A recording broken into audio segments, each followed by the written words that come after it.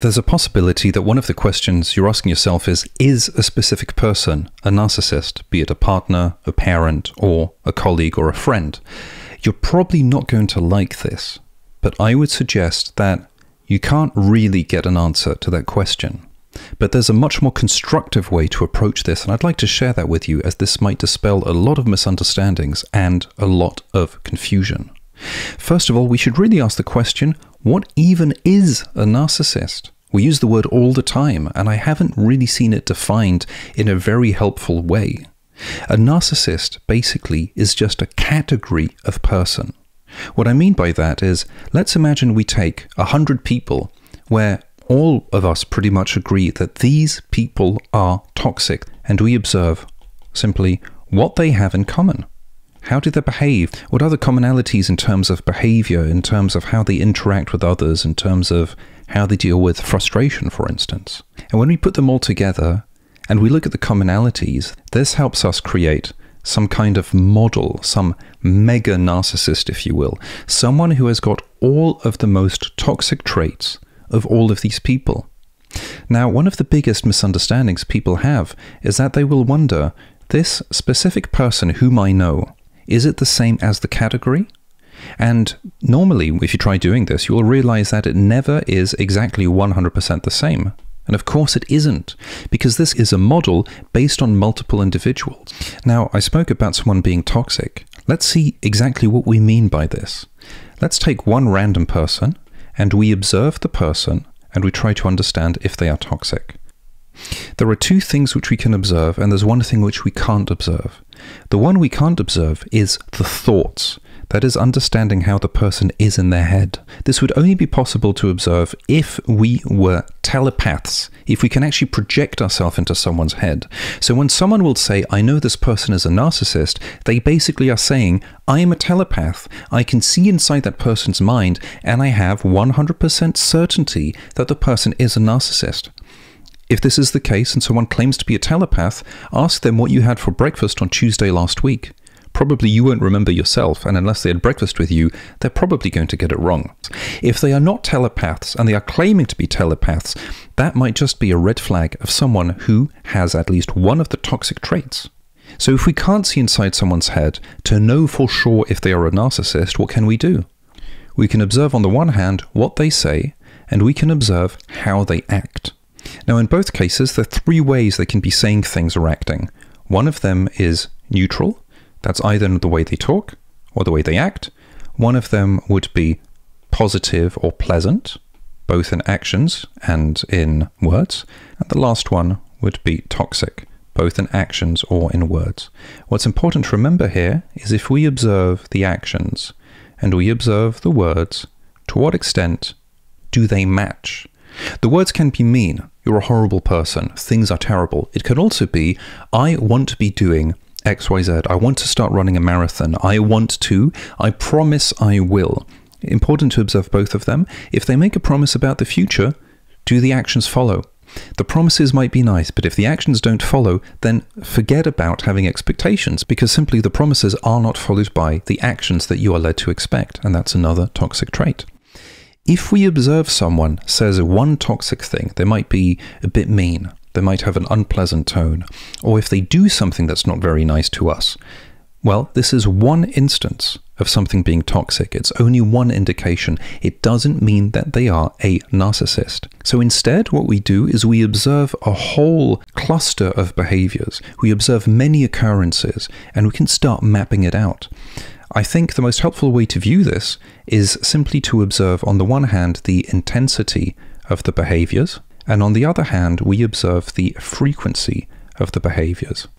And we can break each of these down into three categories: low, medium, and high. If we look at the intersections, we can see that some people have a low frequency of toxic behaviors and a low intensity of toxic behaviors.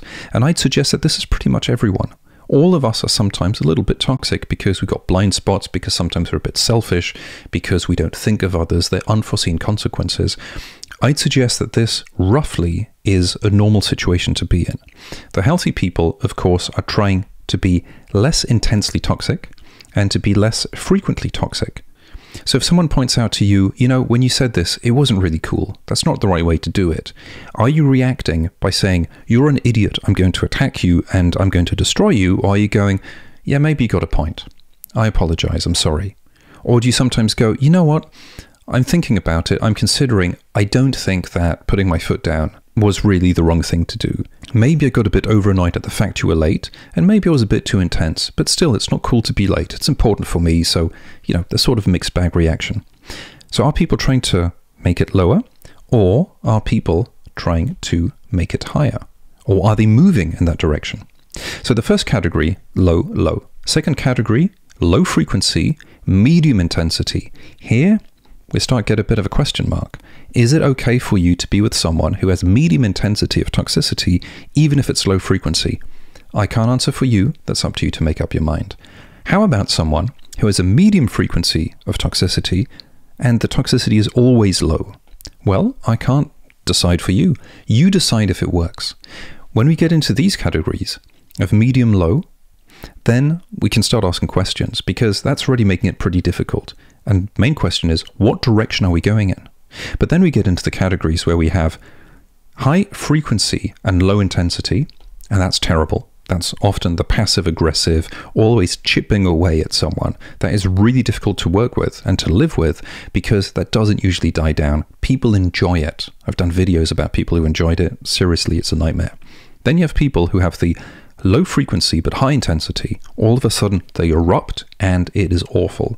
That also is pretty bad. And then you've got the people who have medium frequency, medium intensity. I'd suggest that that is also pretty difficult to live with. Again, if it works for you, great, good luck. But this should make it easier for you to look at these categories and decide, what are you actually experiencing? But then we've got 3 more boxes. We've got the medium frequency and high intensity. I'd suggest that's really bad. We have the high frequency, medium intensity, same thing. And then we have the high frequency, high intensity of toxic behaviors. If you're in there, good luck. Like I mentioned, the starting point is one thing, and then the direction of the drift is something else. For example, in a video, I spoke about someone who was 45 minutes late to a brunch, to a breakfast. And with one of our common friends, we were talking about him, and we said, it's weird. When we started knowing him, he was in the low frequency, low intensity box. We didn't use these words, but this is what we meant. And over time, he has just been going towards high frequency, high intensity, to the point that every single interaction with him was unpleasant.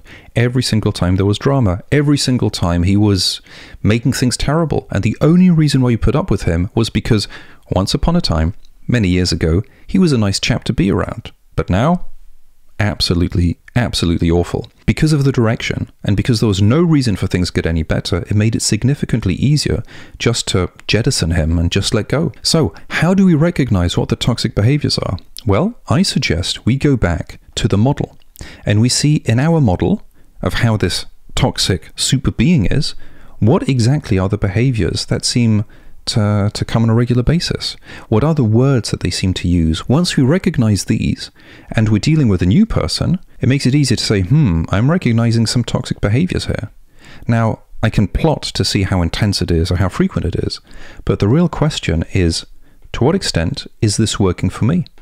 If I'm okay with it, I'm okay with it. If I'm not okay with it, I'm not okay with it. If I'm not okay with it, to what extent is it going to change? Now, it could be that one person's toxicity is someone else's healthy behavior.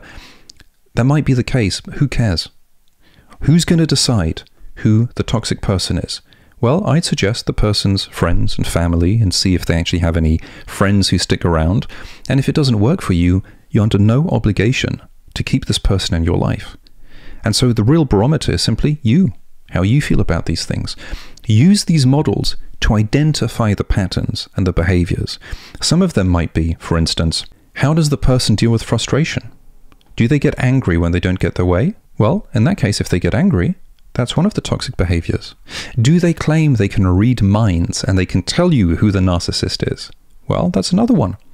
And what happens when someone says the only acceptable interpretation is the worst possible interpretation? Well, here we clearly have someone who's using an ultra-toxic thought structure. When people constantly use ultra-toxic thought structures, that affects the way they behave. When someone is always late, when someone is always fighting, when someone is always creating problems, that is the way that they behave. So if you see this toxicity that is constant and consistent, and they don't seem to want to change anything, you have a pretty clear indication of how they will be acting in the future, and just see if that works for you. Now, because I know that everybody wants to have some sort of peace of mind when it comes to understanding if the person is toxic or not toxic, what I simply suggest doing is you take the model of toxicity, the pure model, you look at this other person, and you compare the two, and you simply see which behaviors actually are the ones that match. The ones that don't match, you can simply put them aside, ignore them, and then you look at the ones that do match. And once you see the ones that do match, you just go, well, this person exhibits these toxic behaviors, doesn't work for me. That's pretty much it. You don't have to go much further than that. If you identify the toxic behaviors, and you can then start plotting it in terms of where they are, in terms of frequency and intensity, you get a pretty clear map of who you're dealing with. When someone lies consistently, you know they're a liar. That's that. Do you want a liar in your life? If you do, good luck. If you don't, that's it. All that matters is that you can observe what is happening around you, that you understand what you're getting yourself into and with whom, and that you don't get surprises in the future. That's why I say, is the person a narcissist? Who cares? Does their behavior work for you? Yes or no? Now, as someone pointed out, we also want peace of mind to know that we're not going crazy. And this is where the model is useful. These are the behaviors of a toxic person and a crazy person.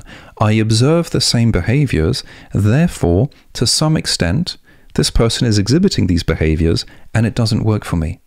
If we know that the behaviors are toxic, that's all we need to know. If we know the words are toxic, that's all we need to know. If we see the person says something and they don't follow up with actions, I want to run a marathon and I want to win a marathon, but I'm a couch potato, I'm not getting off my couch, then we know that the words are meaningless. And especially, we don't waste time and effort trying to dive into the person's mind to figure out what's going on there. This part is key because we can never be 100% clear unless we're telepaths to understand if this person actually is being toxic or if the person actually is a little angel and simply we are mistaken.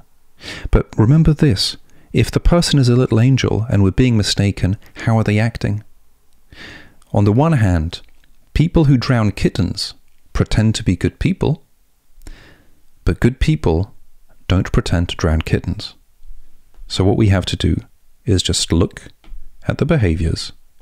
We compare the behaviors that the person exhibits towards those of a toxic person, and we see how many of them match.